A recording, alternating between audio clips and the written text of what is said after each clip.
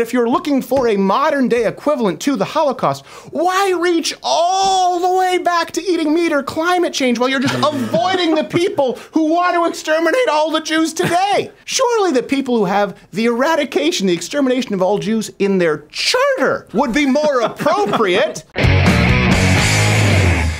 Question of the day. We're going to get to AOC's recent concentration camp comparison in a bit. But before we do, what do you find to be the most, I hate to use the word, offensive example of leftists using the Holocaust as a reference point in order to push their agenda? There's been more than a few examples. We'll actually get to the top 5 examples. But before I do that, again, comment below. I really want which one sticks out in your mind, if any at all, or is it always fun? Just compare everything to the Holocaust. I don't know the rules anymore. So before we get to the top 5 examples, let's provide some context here. Ocasio-Cortez news again, claiming the United States has concentration camps like Nazi Germany. Here you go. The United States is running concentration camps on our southern border. And sleepover? If that doesn't bother you, I don't. First off, what does her shirt say? Does it say? What is it again? Is it rematriate the land? Rematriate the land. That's what I thought it said. And that's Really? like rematriate is about a spiritual healing and returning. Like she just has a bullshit thesaurus that she references. Rematriate the land. Anyway, naturally, something that 5 people believe in that I can wear a T-shirt for. Yeah. That's exactly what it was. That's how I get votes. So, Jewish groups have naturally slammed her for the comparison. This comes from the Jewish News Syndicate. They said there's a long tradition of members of Congress saying dumb things. Nevertheless, AOC's comments belong in the Hall of Fame. Cortez, awesome. of course, quadrupling down on her comments, stating that, quote, critics need to open a history book like she has, which don't quite. Oh my gosh. For people listening. You're going to want to see that one. You want to go back to the tape? Roll the tape. It works out a little Mel bit. Gibson's watching this. I knew it. I knew that should have been in the syllabus you want it to be. So, first, let's just, before we get to the 5 examples of liberals comparing, I don't even know, just using the Holocaust as a reference point. General rule of thumb, don't do it. If you're looking like, when should I go? Never. When should I try and steal Holocaust space? The good rule of thumb is never, ever, ever, ever, ever do it. Okay. So first, these aren't Americans being rounded up and put into a camp. Let's go through the reasons this is a false comparison. These people are willingly coming to seek asylum. And by the way, it's kind of strange how people are lining up to get into our concentration camps in record numbers. Caravans. They travel thousands of miles just to get into our concentration camps. Try finding that at Auschwitz. It didn't happen. Loading up the kids into the Prius to go on down to Warsaw. Okay, if this, by the way, something else you need to understand, if they don't qualify for asylum, they're sent back. So they're awaiting a trial to see if they are actually seeking asylum. There's no comparison, but she's not even unique right here in her wild, crazy Holocaust analogies. They've been doing it for a while, so let's go through the top 5 examples. Number 5 that sticks out in my mind is Keith Ellison's claim. Do you remember this? And this is why it's so relevant to AOC, that illegal immigrants were like Jews fleeing the Holocaust. Thus, we have to give them sanctuary. Wow. 3 million DACA recipients live with someone who is a citizen of the United States. And if you ask yourself, what would I do if I was a Gentile in 1941 if my Jewish neighbors were under attack by the Nazis? Would I give them sanctuary? I like to hold it 5 feet from the face. What you would do. Will you pass that moral test? Okay, by the way, this is important because you know who else made this comparison? Alexandria Ocasio-Cortez, Santa Maria Cortez. So the United States is like Nazi Germany. Also, Mexico is like Nazi Germany. Everywhere is Nazi Germany Day. Number 4, as far as an example, Governor Jerry Brown made the claim that fighting climate change, if I'm not mistaken with the clip. I don't know how this is number 1. What a comparison. Is like fighting, like this is a kid playing dress up. Pew, pew, climate change, it's just like fighting the Nazis. Take that, Red Skull. Watch, he says it. It took Roosevelt many, many years to get America willing to go into World War II and fight the Nazis. Well, we have an enemy, though different, but perhaps very much devastating in a similar way, and we got to fight climate change, and the president's got to lead on that. Such a hot take. About as hot as the Holocaust. He says, different, but very similar. Right. I don't even know what to do with this. The man, governor, fearing the CO2 Reich. I don't know what you do with it. By the way, it's just a bunch of aerosol cans with armbands who just salute. I don't even know how they do it. Exactly. And Chuck They salute with a little straw that comes in that you can never fit into the tip of the can that you're supposed to use, so it's more of a nozzle.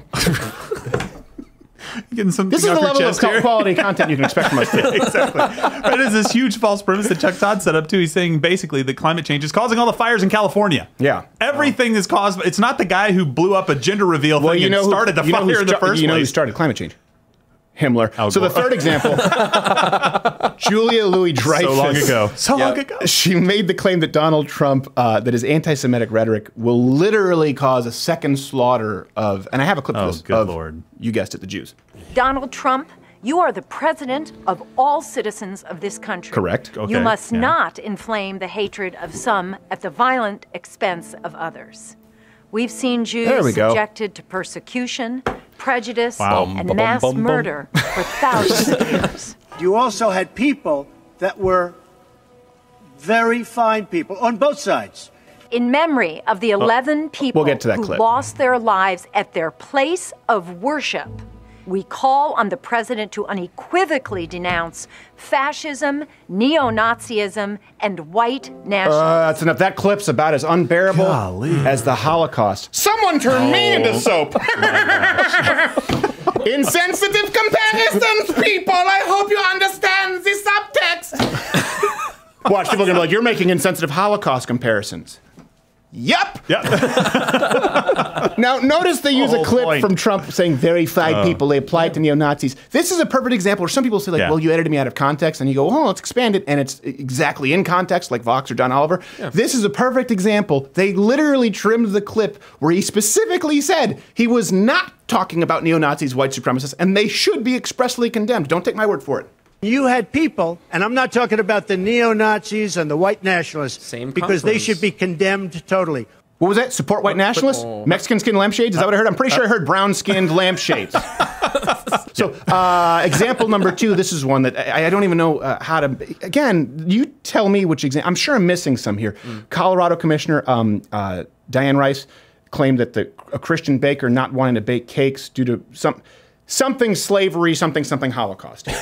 Freedom of religion, and religion has been used to justify all kinds of discrimination throughout history, whether it be slavery, whether it be the Holocaust, whether it be... Did they record this on a potato? We can list hundreds of situations where freedom of religion has been used to justify discrimination. And to me, it is one of the most conflates religion and freedom of religion. Pieces of rhetoric that people can use to... this is... I'm sorry, I just want to show the clip for context. The point she's making is about as half-baked as Hitler's eugenics program, commonly referred to as the Holocaust.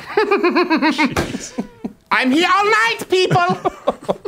Hitler making insensitive comparisons! I just want to make sure you understand the context here. So she says, conflates religion and religion has been used for all kinds of justifications, and then she says freedom of religion. No, hold on a second. Religion has been falsely or truly, authentically, as in the case of religions like Islam or the Raelians, right? Where they actually justify violence through their religious code of conduct.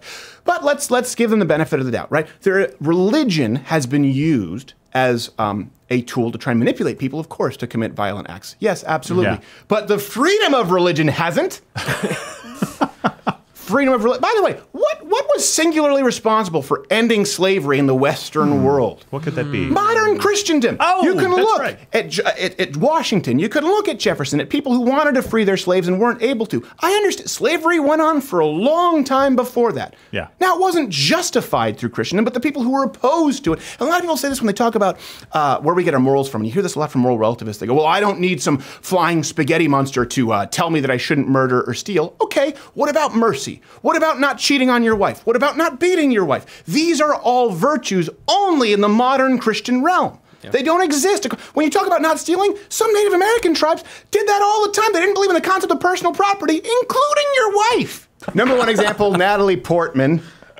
I could have picked anyone, but I just really hated Black Swan. I just hated it so much that I had to sit through it. And that was on a flight, and I'm still mad about it. That's bad. PETA, Natalie Portman eating meat is just like the just a real clip. The experience appears in his novel, Shosha, in which the narrator laments, "We do to God's creatures what the Nazis did to us." Just like Auschwitz. And it's just remarkable to me. First off, are we not God's creatures?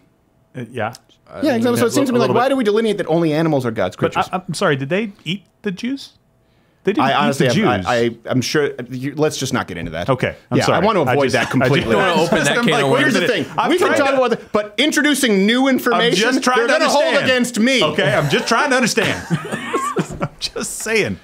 You can never understand the atrocities that humanity has committed against itself. Have you done the research? Like making Black Swan. I don't know what Aronofsky was thinking. All right.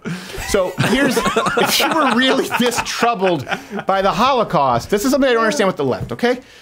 Please let me know. I could just be going out on a limb here. Just take the journey with me, and then you can saunter on back inside if you don't like it. Yeah. There is a group, though, of people today who've explicitly said that they want to wipe Jews off the face of the earth, okay? And they're actively seeking to do that today. Hamas, okay? Yeah. But all the people we're talking about, they love the Palestinians. They hate Israel. Natalie Portman, I know people talk about her Jewish heritage. She boycotted the awards in Israel. Keith Ellison buddies with Louis Farrakhan. Ocasio-Cortez supports the BDS movement. I think people need to understand this. Now, I know that you can argue that being critical of Israel is different than being anti-Semitic or a Nazi. Right. I agree. Of course, fine. Yeah. Especially if you can talk about maybe their undue influence in American elections, or you look at some of our relationships and some of the alliances that we have because of their relationship with Israel. I can understand it. You want to get into Saudi Arabia? Fine. But if you're looking for a modern-day equivalent to the Holocaust, why reach all the way back to eating meat or climate change while you're just avoiding the people who want to exterminate all the Jews today? Yeah. Surely the people who have the eradication, the extermination of all Jews in their charter would be more appropriate than fighting climate change. I don't know. By the way, not just Hamas, almost every Islamic country's government. Yeah. Pretty much all of them.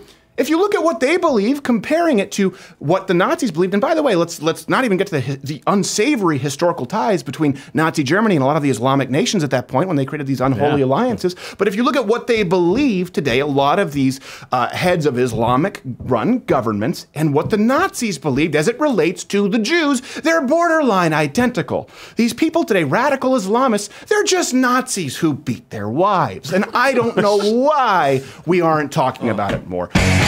Hey YouTube viewer, if you enjoyed this video, you might enjoy one of these other videos that are playing in boxes. I don't really get to pick them, that's up to my editors. Or I highly recommend, of course, that you subscribe to the channel, hit the notification bell, or join Mug Club at loudwithcreditor.com/mugclub. This is actually the very same mug that Vox recently accused of being, quote, racist.